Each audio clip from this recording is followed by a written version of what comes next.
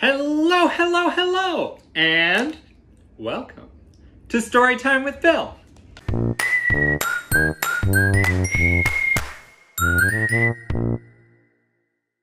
So today, we are going to be reading Oliver the Curious Owl by Chad Otis.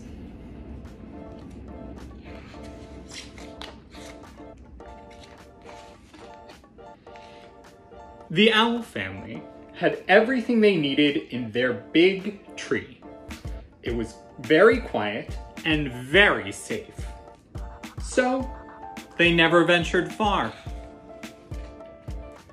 The only question they ever asked was, "Whoo! Whoo, whoo, whoo, whoo!"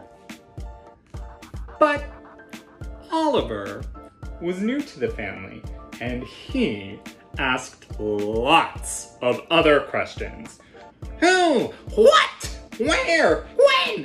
Why? Soon, Oliver knew the answer to every question about being an owl. Now, he wanted to learn about life outside the big tree. Who lives in the faraway woods? No one knows, Oliver. Where does the river go, Dad? Don't leave the tree, Oliver. Why can't I leave the tree, Mom? You might get lost, Oliver. Eep. Then, one day, he met someone else who asked lots of questions. Eep. My name? Oliver. Eep. I'm an owl. What are you? What's your name? Eep, eep. You're a bug? Whose name is Bug? Eep. No, I like it. Oliver and Bug became best friends. No one else seemed curious about the world outside the big tree besides them. Together, they could imagine who and what they might discover if they followed the river to its end. But every time Bug suggested they go exploring, Oliver decided it was safer to stay home. He was afraid they might get lost. Then, one night, snap! Bug fell into the river and was quickly swept far from the big tree. Oliver didn't know what to do. He paced, he hopped, he chirped, and then he leaped from the big tree and chased after his friend. When Oliver reached the faraway woods, he was surrounded by strange new things. As he searched for Bug, he met new animals too. Hi there! Why are we upside down? Why are your ears so big? Where does this river go? Of course, he had lots of questions. What are you building? Why are you eating wood? You saw my friend float by?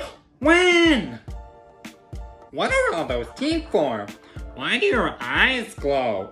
A waterfall? Where? Oliver raced toward his friend as fast as he could. Bug! He swooped down and scooped a Bug just in time. They burst from the cool darkness of the woods. It was the end of the river. And it was more incredible than they had imagined. Oliver and Bug were very far from home, but they couldn't stop now. They made new friends, tried new things, explored new places, and even ate new food.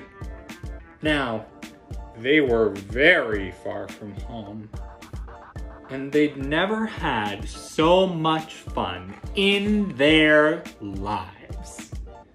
Suddenly, the sky turned dark. Lightning flashed and thunder rumbled. The wind twisted and the rain fell harder. Everything looked strange and different. They were lost.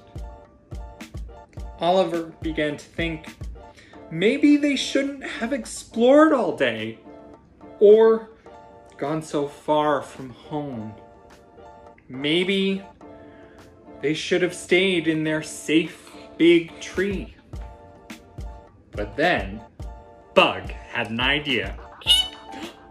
If they followed all the who's, what's, when's, where's, and why's they had asked all day, it might lead them back to the big tree.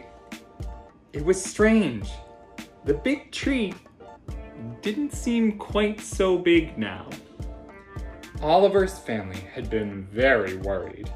They hugged him tight and told him never to leave home again.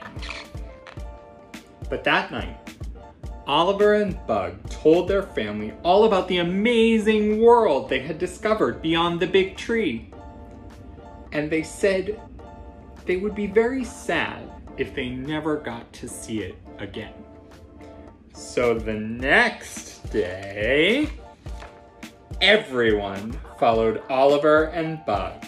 Who? What? When? Where? Why? They had lots of questions. And how? The